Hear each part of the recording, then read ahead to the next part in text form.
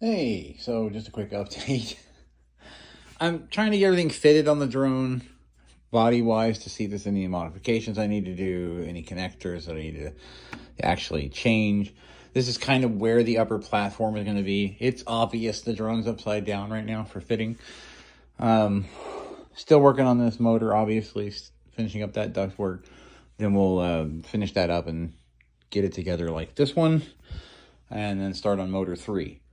But I kind of wanted to give an overall scale of this monster. So you're obviously going to have each one of these engines at each one of these sides, including this last body piece, which I still have to print.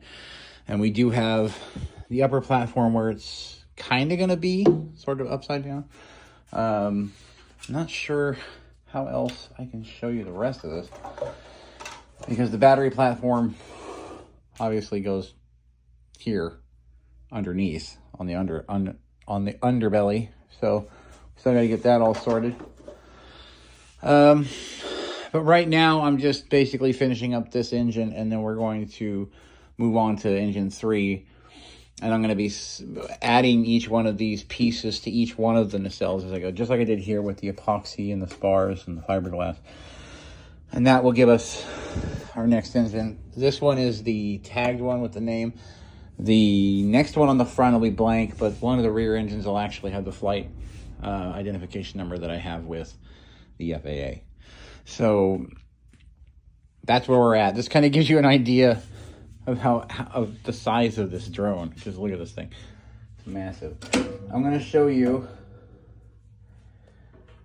two 10,000 milliamp batteries, like sort of in the center for scale. You know how big these 10,000 millis are, right? I mean, yeah. I'm gonna need a bigger table. Good Lord. That's massive. This is crazy. And it's all, everything 3D printed, with the exception of my cooling units, roller bearing for stability, so on and so forth, and the bolts that hold it together. You know, we even have TPU footies for it to land on. And each one is going to look the same as that one.